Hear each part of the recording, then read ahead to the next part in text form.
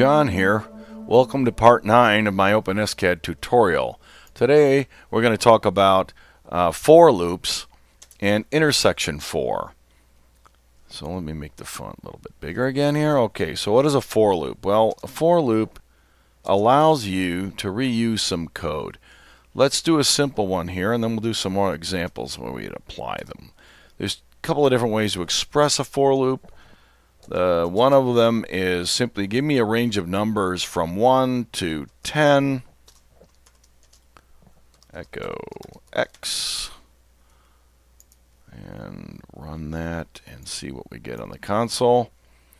You can see it's going to execute echo x 10 times, and each time it does it, x will have a different value ranged from 1 to 10 by 1. One is the increment is implied when you leave it out. When you have the three of them in there like this, 3 parts, this is an explicit increment by 1. You could easily increment by 2, and you would end up with 1, 3, 5, 7, 9. You notice we did not get a 10. That's because 9 plus 2 is 11. It would have done 10 if it had ended up at 10. But it stepped over it, so it skipped it. If I start at 0, it'll go to 10. 0, 2, 4, 6, 8, 10. All right? So that's how the limits in the ranges work in this notation here. You can also use an array notation, like 1, -20, 13. By putting an array in there, this will iterate 3 times, and x will have each of those 3 values, 1, -20, and 13, like so. So those are the ways that you can express a for loop. They also can nest, just like they do in C and other languages, right? So you can have an X, and then you can have a Y inside here if you really wanted to. Maybe Y will iterate from 1 to 3. We don't get too many iterations, right?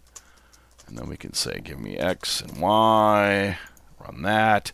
And you see the X, 1, -20, and 13 over here. There's the 1s, the -20s, and the 13s. And for each time X goes, Y goes from 1 to 3, as you can see in these lines down here. So they nest, they do all the usual intuitive things. You just got to realize the different notations you can use to create these ranges of values. All right? So how might we use this? Let's say we have a module that I'm going to call a slot. And it'll have a width, and a length, and a height. This is going to be a thing that is a hull around 2 cylinders. Diameter equals W, H equals H. Now this is an interesting phenomenon. This keyword, these are called keyword variables. When you say the D variable for the cylinder shall have the value from my variable called W, which comes from here. Now I'm going to say the cylinder's H variable value will come from my variable called H, which comes from right there. This is perfectly reasonable and legal to do. Now I want to create 2 of these guys. I'll do an vector notation, -L over 2, L over 2. So now I can say translate x00. Now, what does this mean? This will execute twice because there's 2 elements in that list. First time it will go to -L over 2. And the second time it will go to L over 2. So what this L represents is the total length of the hull, of where the locations are, the centers of the 2 cylinders that sit in this hull. All right, so let's create one. Let's make it 20 by 100 by 5. We should have a popsicle stick over there, all right? Okay, let's see what's going on here. Let's put a pound sign in there in front of the cylinders, right? So obviously these are the 2 cylinders that make up the children objects within the hull, right? The hull is the shrink wrap type thing around the inside components, which in this case are two cylinders. The cylinders are located at minus L over 2. L is 100, so there's minus 50, and these are the centers of these cylinders, remember. We're not talking about that point there. We're talking about the center of these cylinders. So the distance between the center of this cylinder to the center of the one over there will be the L value, okay? And the H is the height. This thickness here comes from this 5 over there. So this should all make perfect sense. This is one nice way to use the for loop, especially if this object inside here is not a trivial little cylinder that you could just type in 2 of them really easily. Sometimes this gets very complicated, and you'd like to just iterate and move them around, or these might even change, for example, the diameters of the various cylinders. You can use the variable here or a nested set of for loops and multiple variables wherever you want inside here. So this is just a simple use of the for loop that has some value. Now, just for fun, let's go ahead and look at the difference here of 2 slots. All right.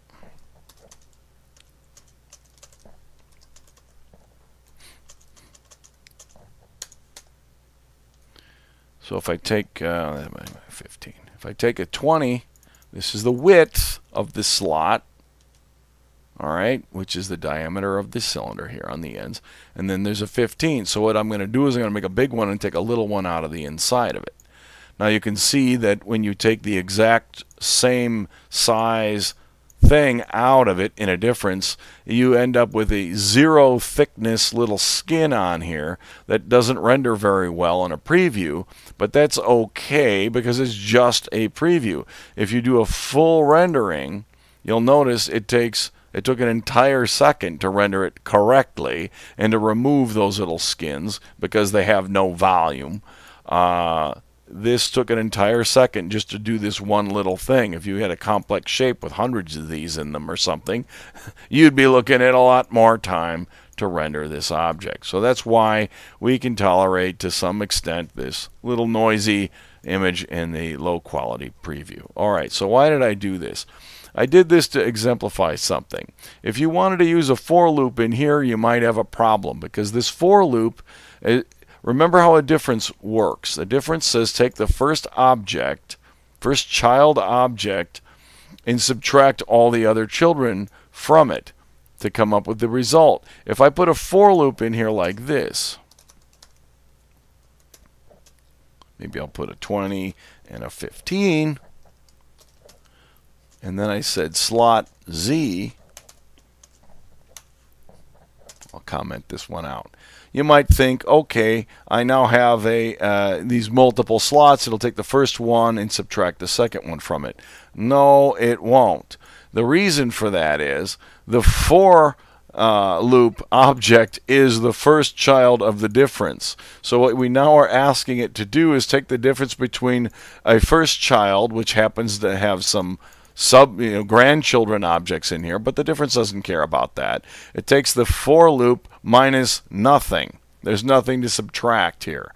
So this is not quite what you really want to do if you're going to do a difference like this, all right? There might be another use for it in a difference. Down here, now we have the, oops, I should have saved the other one. Now we have a slot, is a first child, and now we can subtract other children from the first one. So let's say, make it X. We want to go from minus 50, oops, and then we're going to increment by 20 until we get to positive 50. All right? And maybe we'll subtract a cylinder.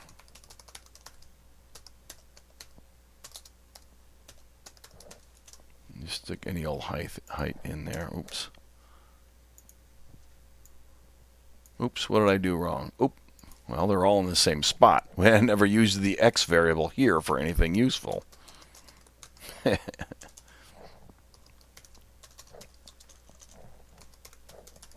Now, I will subtract a cylinder that is at -50 from this slot, and then I'll subtract one that's at -30, and so on. So I'll end up with a row of holes that looks like this. All right, so you can still use a for loop in a difference like this, but be careful if you try to make it the first child object, because it will represent all of these items as the thing that has to subsequently be subtracted from. All right, now they have a special form of an intersection that has a for loop. The same kind of thing happens in an intersection, but it turns out that they provide you a nice way out of it. So intersection,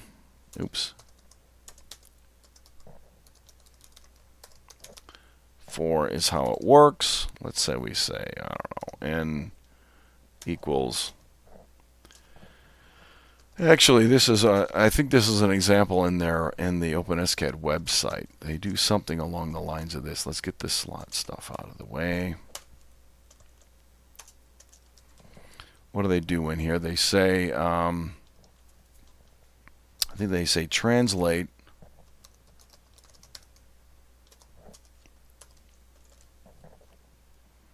so we go up 10 in the X and nothing there. And we take that and we rotate it based on, say, n times 60, I think. This is actually, I think, an example right out of the OpenSCAD site. And then we put let's put a sphere in there of, I don't know, 20 or something like that. What is this guy going to do? All right, so we get this football looking thing. Why in the world? What's going on here, right? Let's say we comment out, or let's just put a, how do I want to think about this? What I've got here is n goes from 1 to 6, and I multiply that by 60. I guess it would have been a better idea to go like this. Let's go from 0 to... This is, I think, more illustrative. I'm going to put n in here. This is what it's really doing. Start from 0, increment by 60 until you get to 360 degrees. So each one of these represents one angle of rotation of this object down here. I'm going to put a bang right here to see what these things look like. All right? There's one sphere. Now remember what the bang does. It says show me one and only one object and ignore all the rest of the code.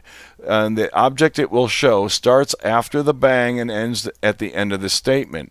So notice I actually put it right in the middle of this statement. So what is this really saying?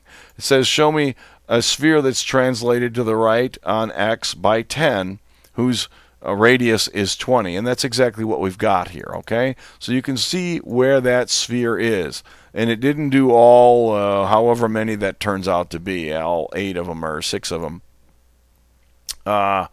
because it only does one and only one. It does the first one that the program comes to when you use the exclamation point thing like that. All right, so what's going on here? If I've got a sphere sitting over here to the right and I rotate it, remember the right hand rule says put one sphere here. When it comes around this loop another time, it'll put one up here by 60 degrees. So it'll put one to the right, then it'll put one up here, then it'll put one up there, and so on, in all these different angles defined by this series of numbers up here, right? This set of angles. So if I put a hashtag on there, now we can actually see all the spheres as well as the result inside there. You can see the little football thing inside, right? And you can see all the different spheres all highlighted one at a time. So the intersection for is specifically to allow you to have an intersection with a for loop in it, because there's no way to use a regular for loop to create all these items.